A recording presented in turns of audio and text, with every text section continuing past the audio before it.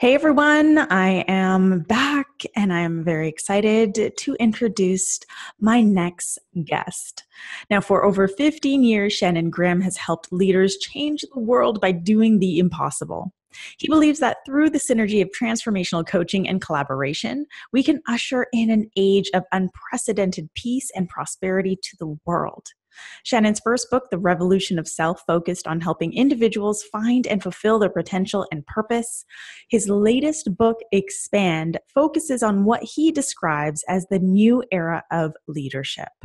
At the end of the day, Shannon's passion is seeing people thrive to their utmost. Now, Shannon talks a lot about changing the world by doing the impossible, and he does things so differently. So, Shannon, I'm excited to dive in. Shall we just kickstart? Let's do it. Where do we begin? Golly. I think where we begin is at this very interesting intersection that we're coming up to in the world, which is technology is growing very rapidly. Mm-hmm. And what is necessary for us to get the most out of this technological boom that's happening is for us to expand culturally and individually in harmony with that expansion of technology. And the reason is simple. Because a computer is only as smart as the person that's using it. A computer can only create something as beautiful or as profound or as excellent as the person using it. Mm-hmm. And so the danger is that we're on the potential of a world that has very amazing technology, that has unlimited capabilities and kind of very limited people engaging with it. Right. So it's not a match. Right. So that's the first piece of the puzzle. The second is automation is going to change everything. Millions upon millions of jobs are going to be gone. And for the first time in history, the middle class will be larger than the poverty class. And so there's going to be a lot of shifts going on. There's going to be a lot of people that thought they had job security for the rest of their life and now don't have a job and are wondering what to do. And I think it's beautiful because most people are in jobs that they're really not truly passionate about. All you have to do is look at the data. Employee happiness is 13% worldwide. Wow. That's pretty bad. Yeah. And so what's going to happen is all the jobs that people really don't want to do are going to go away. So people won't have a choice. They'll almost have to do something that's closer to their passion, and they'll have to improve their skills and themselves to really survive in this new landscape. And so it's a very exciting world that we're living in, and I believe leadership is at the forefront of it. I love that you brought that up, actually, because technology has changed everything, right? And the reason that personal development and this rise to pursue your passion has come into the forefront is because we're able to see more people actually doing it through technology. Yep. Which is interesting. Yeah, that's right. Yeah. So tell me more about what you see in terms of the future of leadership, because I know you have some strong opinions on that. Sure. Well, there's two parts to it. I believe that leadership, first and foremost, is what I call personal leadership, which means whether you run an organization or you just have your own life that you're living, you're a leader either way. And there is this kind of skirting of this idea of that I'm a leader, even if I don't own a company. Most people think leadership is solely about you have employees under you and you have this big vision. You can be a leader if you're 16 years old and you're just going day to day through high school. So personal leadership, I believe, is going to be at the forefront of really taking humanity to the next level, because a large part of it is responsibility. Taking responsibility for their lives and for their emotions and for the outcomes that they want to create.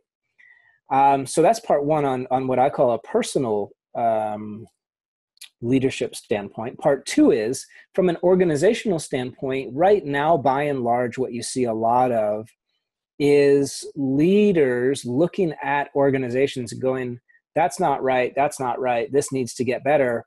What can we do with them self-excluded to make that better, to change that? And how do we maybe bring in Shannon Graham or bring in Ruby or bring in somebody from the outside to help, which is an okay idea, but it misses the point completely. Because a company is just a reflection of the leader. Right. And so if there's something not working in the company, then usually that's a sign that something within that leader is missing or not hitting the mark or not aligned or not fully developed or something. And so the place to look is always the founder. And we see great examples of companies that have terrible leadership and what that creates. And we see examples that have amazing leadership and what that creates. So it's a very clear delineation between the two. Right. And so as far as there's a new wave of responsibility that's coming to the forefront of companies as well, of being sustainable and being economically, environmentally friendly, being good to their workers, things like that. All of these things people are starting to care about, consumers are starting to care about, and they're starting to demand that of brands. And leaders are transcending what I would call a one-dimensional mindset of like, hey, let's just make a bunch of money, to like, hey, it's what I call a quadruple bottom line, which is people, profit, planet, and principle. You have a triple bottom line is pretty common, not common, but it's this new kind of trendy thing, which is people, planet, profit. Right. Cool idea. The one thing that gets left out by and large is the leader. If you look at most founders of these companies, they are burnt out. They're fulfilled, but not in a funny way. Typically their health is not great. Their relationships are not great. Their family life is not great. And it's because they've subscribed to this idea of sacrifice. Right. If I have this big vision, if I have this big movement, then I need to sacrifice these things in order to move it forward. Which is interesting. Here, if there's like one quotable moment of this entire interview, Ruby, this is it. Okay. Isn't it ironic that you have people like Elon and Steve Jobs that are like, that want to go to Mars and want to do things that have never been done before? They believe that it's possible to do the impossible. And yet they believe it's impossible to have a balanced life. Isn't that funny? Can we go to Mars? So interesting. Done before. Elon's like, oh, of course. And then you look at his family life, or you look at some of these other pieces, and it's like, well, it's not possible to do that, but it is possible to do that. And it's like, come on. So it's really just a paradigm shift of it's all possible. And it's about people waking up to the idea of not only is it possible, but you will become a better leader because your employees will see that it's not just about work. There's more dimensions to it. There's fulfillment. There's happiness. There's family. All of these things make a better employee at the end of the day. Right. Because if you're not happy or fulfilled in one sphere of your life, that is going to definitely bleed into or be reflected in other spheres. Totally. And I mean, you know, we see, I'm just a good observationalist. You can see examples of this to whatever level of severity you really want to see, all the way up to people jumping off of buildings in China, killing themselves because the work conditions are so bad. And then all the way down to something more mild, like people are just kind of generally checked out at work because they work too much. They're not really passionate about it. They kind of put in the minimum effort, and that's that. Right. Neither are acceptable in this new era moving forward. And so, yeah, it's really about leaders understanding that, first of all, the game is multidimensional. And in order for to be successful in that game, that means they must be multidimensional in order to bring forward kind of a model, because a leader has one job. Most people think it's to get people to follow them or to create followers. It's not. The number one job of leaders is to create more leaders. And so the only way to do that, the best way to do that, is to be an example of whatever it is you're trying to lead people to, whether it's excellence or fulfillment or all of the above. Right. And so in this new era, you're going to see a lot more of people shifting that and kind of putting the brakes on things and saying, wait, let's take a different approach. Let's play a Mhm. different game. Yeah, and we're already starting to see that with the way that things are shifting, right? That's right. People are quote unquote waking up Yep. and realizing like, okay, I've achieved this, this, this, and this, everything that I've been wanting to achieve. And yet here I am still feeling unfulfilled, or That's right. here I am still struggling with my relationships, or here I That's right. am still not enjoying my life. I'm not having fun. Yep. And I feel like it's that moment. When people reach that moment, that is the deeper awakening of like, okay, what else can I do? But that really requires a certain level of self-awareness, does it For not? sure. It You know, does. like I feel like what you're describing, there must be so many people out there leading, Yeah. but lacking the awareness to even comprehend why things aren't working. Sure. 100%. The majority of them. Right. So Yeah. how do they even start to, maybe some of our listeners are these people. Like how do they even start to open up to realizing what's going on? Well, there's a couple ways. The first is, especially if they're listening to this, to simply listen to themselves. How do you feel on a holistic standpoint? How do you feel? How you feel, our feelings are our number one indicator of how we're doing. We have traded our kind of natural navigation system, which is our feelings, for something that is much more one-dimensional, which is our possession and our position, especially in Western culture. Our Mm-hmm. possession, what do we possess? How much stuff do we have? Right. And our position, where are we? Am Mm-hmm. I above you? Those are indicators of how I'm doing, which are terrible indicators because they're Mm-hmm. not accurate at all. Because like Right. you said, there's plenty of people that have great position and plenty of possession and feel like total crap. Mm-hmm. And then there are people in second and third world countries that have less than nothing and are super happy and Mm-hmm. connected, right? And fulfilled. Right. So it's just a bad measuring stick. It's the wrong way to measure. Mm. So for people that are listening to this, I'd encourage them to check in with how they feel and use that as a measuring stick for how they're doing. And then people who are not listening to this, unfortunately, Mm-hmm. what's going to happen is, because you're right, it is starting to emerge. It's starting to happen Mm-hmm. already. And more examples of this will happen. And the only reason that it's got so far in the first place is because there are so few examples of how to do it a different way. Right. So people just think that the way that it's been done is the way that it is done. Mm. But there's a difference. The way that it has been done is not necessarily the way that it is done. It's just the way that it has been done. And Right. so there's not a lot of examples of the opposite or something different. So people just kind of go along with the status quo. But sooner than later, there will begin to be more and more and more and more examples. And people go, wait a minute, that guy's doing something very different. Like, it's just very obvious that guy feels different than me. What's going on? And that Yeah. natural inquisitive nature will come up. And they'll start to question things and maybe ask people like yourself or like me questions with a willingness to say, hey, you know what? I think there's something different. I think there's a new game we can play here. Right. Let's crack into that.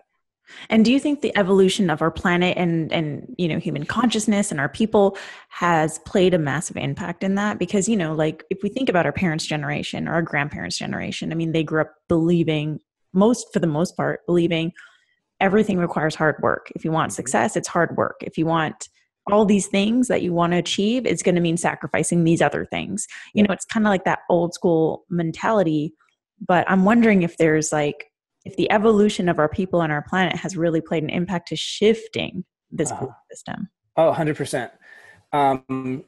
Well, here's the bottom line. Without going too far into it, our parents and especially our grandparents, where our parents got their work ethic from was our grandparents. Well, our grandparents and their grandparents founded this country, the United States, literally built it. Like they were the builders of this country. They laid the railroad all the way. Can you imagine laying a railroad Right. all the way across the freaking country? It's insane. That's a big job. Right. Can you imagine building all the streets in New York City and Boston and California? Like someone had to make all those streets, all the buildings, like all of that happened a long time ago. Mm-hmm. Hard work was the currency of the day. Mm-hmm. That was how you earned your merit. If you were a hard worker, you had to work hard because you literally had to fucking build shit.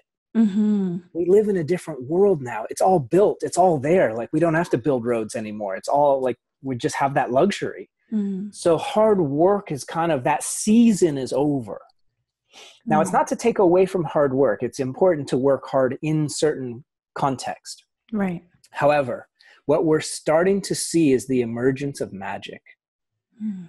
We're moving from the season of mule to magician. Mm. Tell me more about this.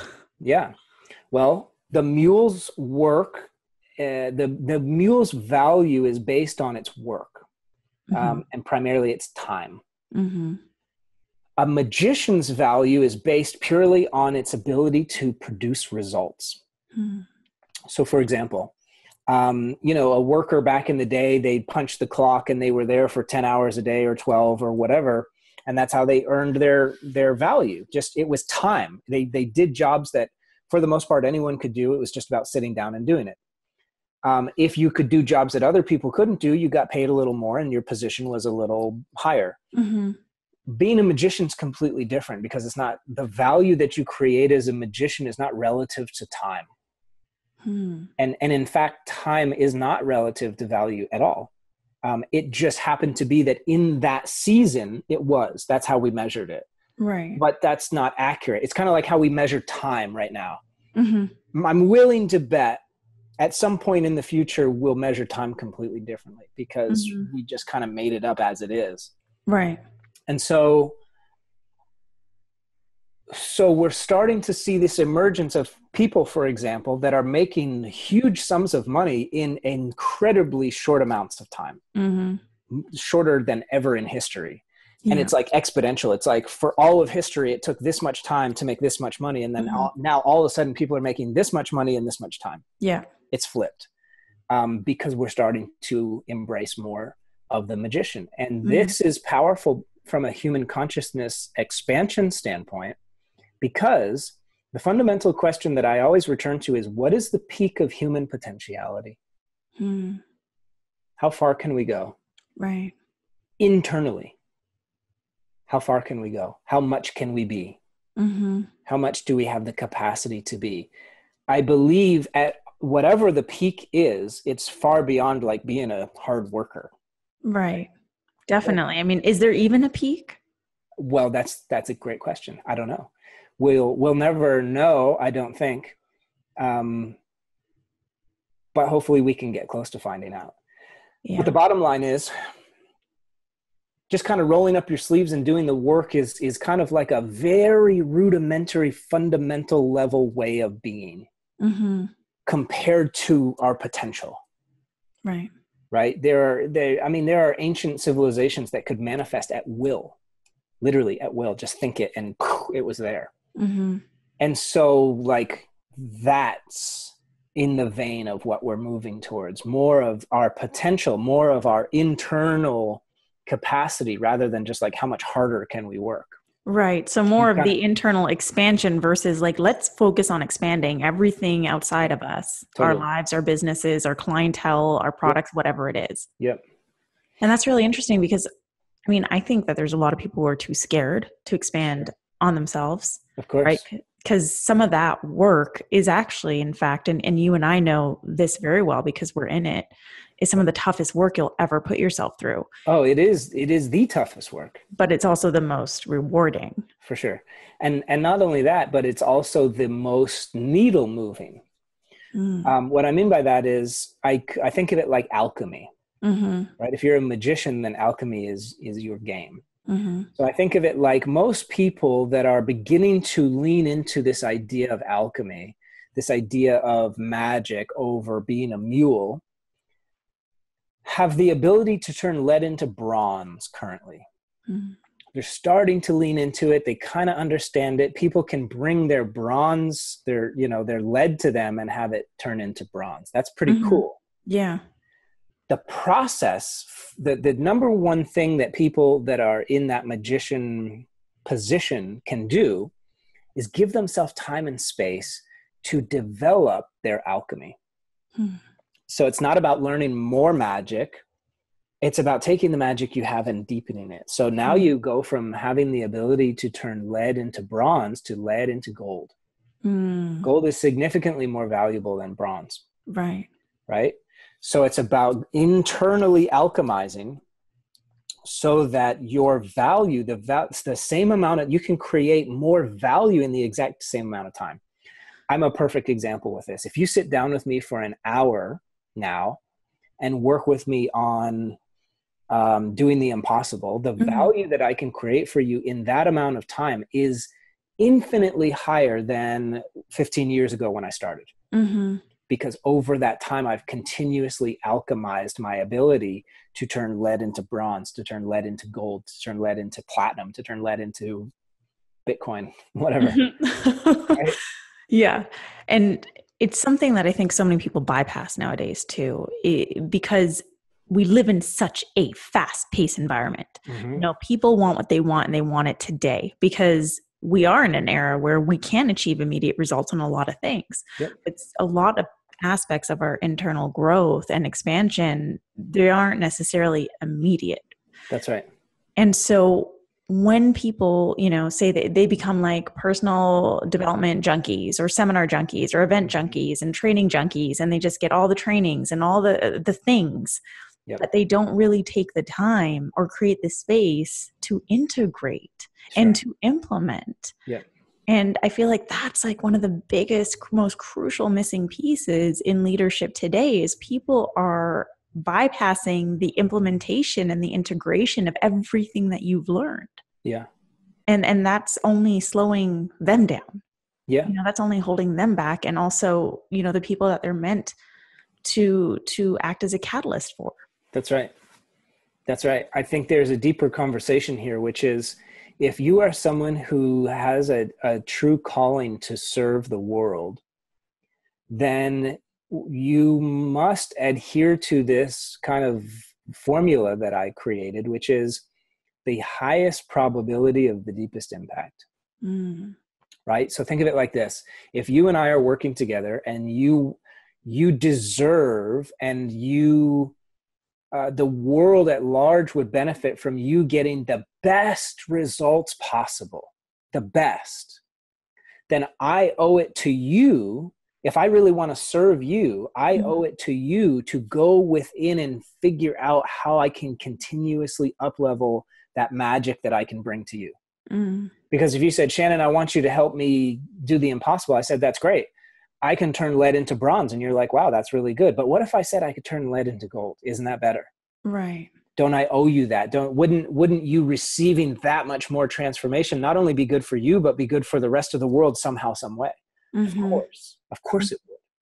Yeah. And I love that you brought that up, because it's something for me, I look at it as my divine responsibility, to continuously expand. Totally. So that I can show up in greater ways and be of greater service to the people that I'm here to serve. That's right. That's right. Yeah. I think it's a two-front approach. I think there is a divine responsibility that we have to expand as much as we can so that we can serve as best we can. I also think that from a personal standpoint, that just we as individuals deserve to be that version of ourselves. Because there are challenges that come along with it.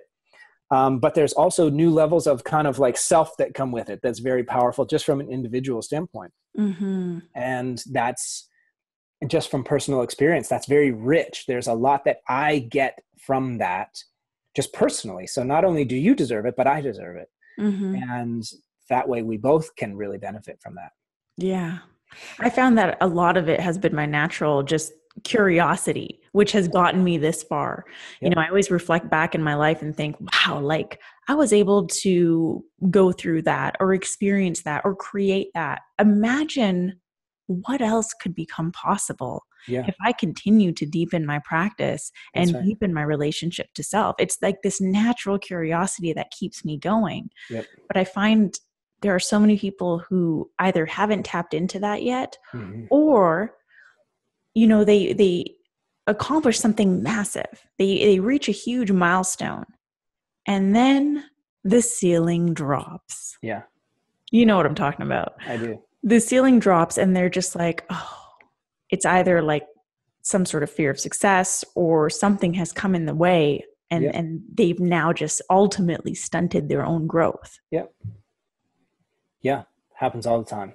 Yeah. 100%. Why do you feel that happens? Well, it's a funny question, because I believe that the same reason that people don't even expand in the first place is the same reason that people expand and then hit the top and then drop back down. Interesting. It's the same reason. And it has to do with worthiness. Mm. It has to do with how enough they feel. So we can look at it from both sides. People who don't even start in the first place just don't even have the capacity to go there because they just don't feel like they're worth it in the first place. Mm-hmm. And then some people can at least buy into it enough to get going. Mm-hmm. And then they hit that milestone, and then all of a sudden that milestone opens up doors for them and realities and versions of themselves that they've never experienced before. Mm-hmm. And that immediately butts up against their story of how things should be and what they're worth. And it's in direct contradiction. Right. And they go, Wah, and just shut down most of the time. Yeah. Yep. And so how do they get out of that? Well, both ways is the same solution. I encourage people before they even get started on an endeavor to go deep within themselves to find that place, because unworthiness is an illusion. Mm-hmm. It's just an illusion. Right. The simple way to prove that is that when you look at how parents treat a child when it first comes into the world, mm-hmm. the love that they give to that child is unconditional. Mm. It's unconditional. Mm-hmm. That child has not produced or performed or been a good boy or girl or whatever. They're just there. Mm-hmm. No conditions, no reason, just all of the love. And so if that's a metaphor for how we should treat ourselves, which I believe that it is, then unworthiness is just typically a pile of stories that we either get from other people and or ourselves that we kind of mask. I think of it like if you have $100 bill and you put a $1 bill over it and you stare at it long enough, you forget that the 100's underneath. Right. Yeah. Right. So it's kind of about peeling the $1 off and then maybe like throwing it away or, putting it in your back pocket to really see what's there. Yeah. Yeah. It's interesting how everything always seems to come down to our worth. Everything. It all is. Everything. Relationships, money, happiness, right, success. It's all, you can only expand to the degree which you deserve, which you believe you deserve. That's it, period. Mm-hmm. The lottery is a perfect example. People who win the lottery, the vast majority of them within 12 months are financially back to the same or worse place. Why? Because internally nothing changed. They have this old blueprint of like, I got all this money, but I'm not worth it. Like I need to get rid of it.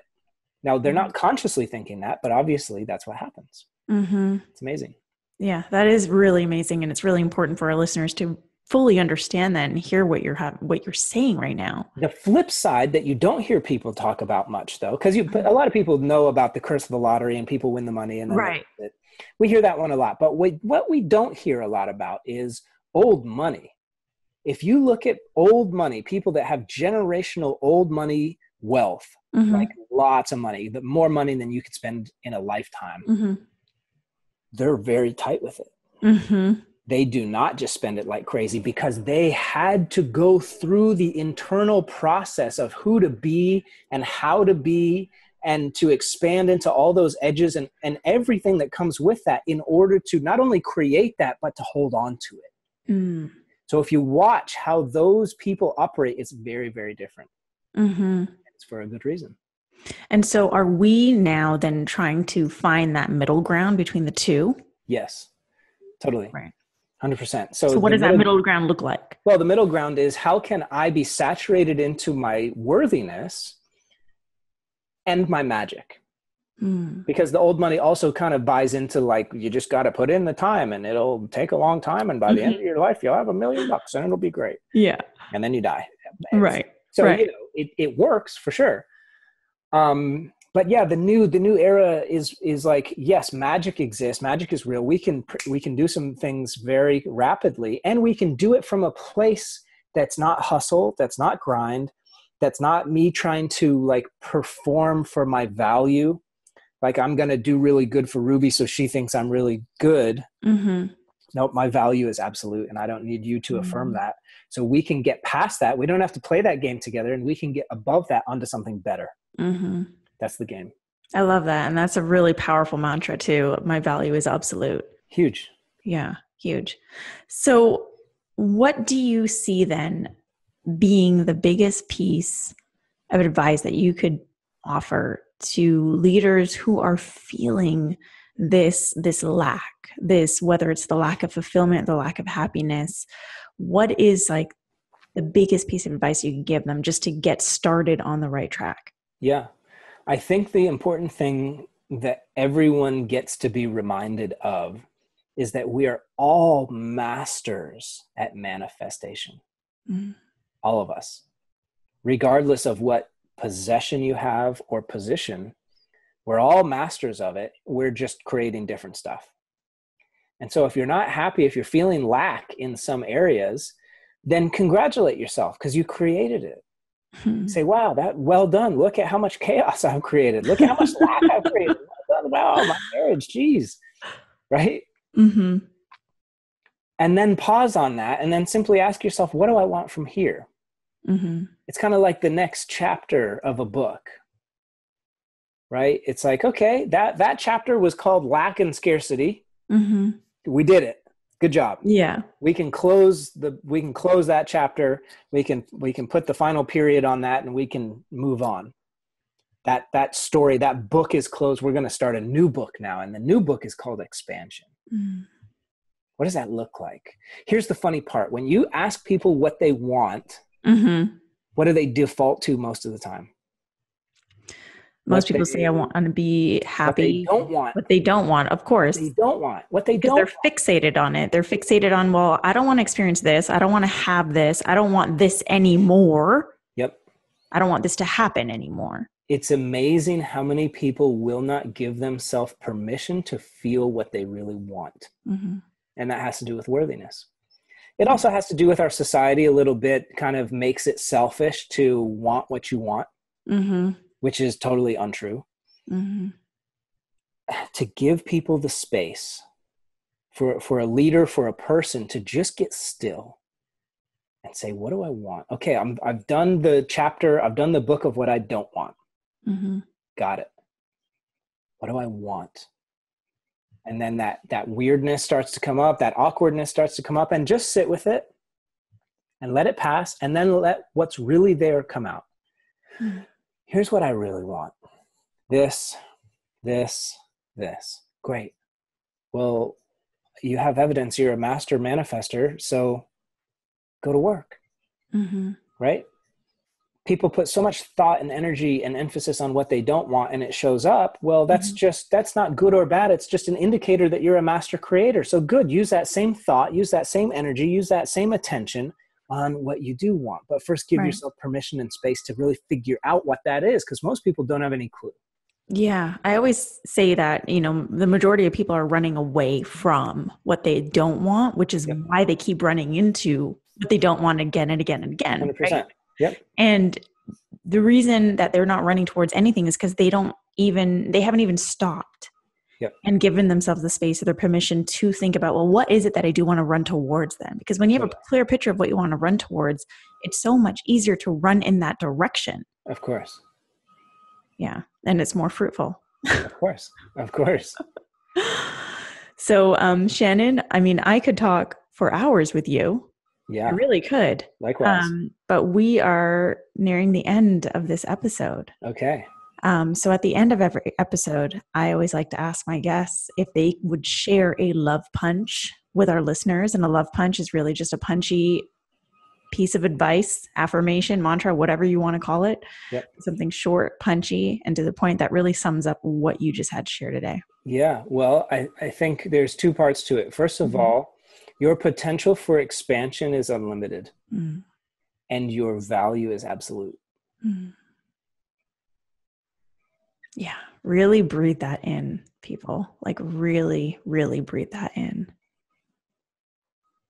Thank you so much, Shannon. You're You welcome. dropped a shitload of wisdom on this episode, and I am just so grateful. And I think it was just so timely with the era that we are now all in, and with what so many people are feeling right now. Yeah. So, Shannon, how can people stalk you online? Well, the good old Facebook is a great way. Yeah. And my website, Shannon Graham. Cool. And I will share those links in the show notes. So thank you again, Shannon. It has been a pleasure. And to our listeners, thank you so much for joining us on today's episode of Love Punch, where I'm challenging thought leaders, influencers, and entrepreneurs like you to make a lasting impact. If you dig this episode between me and Shannon, please share it with a friend and don't forget to hit subscribe. If you have any questions, just want to say hi, drop me a line online. I can be found everywhere at I Am Ruby. And I will see you back here next week for a brand new episode of Love Punch.